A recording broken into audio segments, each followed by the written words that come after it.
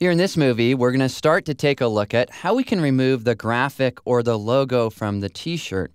Yet before we do that, I want to talk a little bit about why I removed the logo, because this was a significant or important turning point with this project. You may remember that I was interested in creating a character portrait, something that was strong. Well, for me, the logo on the shirt was just too loud. I like the logos in the background, they're subtle, yet the one on the shirt needed to go. Typically, when you're photographing someone in action sports, you don't remove logos. Logos are really important because the athlete wants to support the brand and the brand wants to support the athlete. Yet here, I knew that I needed to make that change, and it was a risk. But I'm glad that I took that risk because it really paid off, and this photograph was published because the logo was gone. And eventually, the client agreed. So again, it was a good decision. Well, let's then take a look at how we can remove this logo. We'll start off by creating a new layer. To do that, we'll click on the new layer icon, and here we're going to go ahead and just name this Shirt-1. Next, we want to select the Patch tool. To do that, press the J key and then Shift-J until you see the Patch tool here in the Tools panel. Or you can always click and hold down on one of these healing tools and then just select on the Patch tool in this way. Now with the Patch tool, we have a few options. The options that will work best for what we're doing here are going to be to choose Content Aware.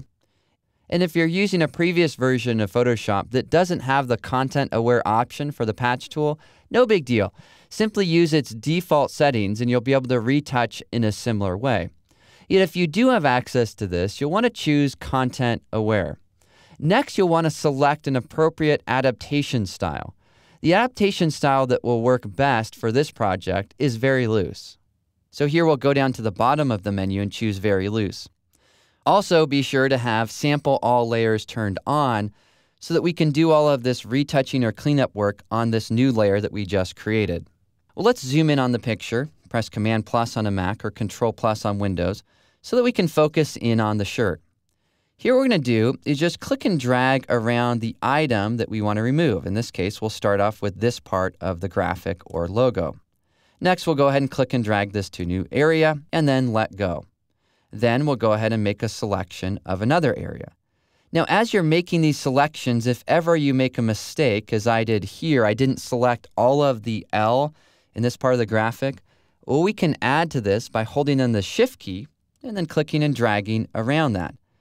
Now, if ever you select too much, let's say that we make a selection which is too big, well, you can always remove that by holding down the Option key on a Mac, Alt key on Windows, and then clicking and dragging around the area that you want to remove, in this case, this area, and you can see that it's then removed that from selected area. Next, once you have a good selection, again, click and drag and move that to another area of the image.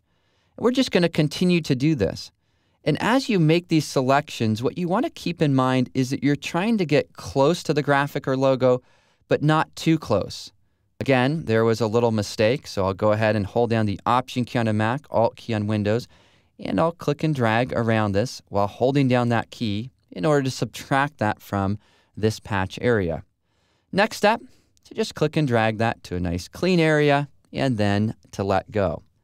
Now, after you've done some patchwork, you'll want to deselect. To do that, press Command-D on a Mac or Control-D on Windows. Now, this is far from perfect, but it's a pretty good start. If we click on this eye icon here, you can see there's the before, and now here is the after. Well, we obviously have some more work to do with this part of the image, so let's go ahead and continue to work on the shirt, and let's do that in the next movie.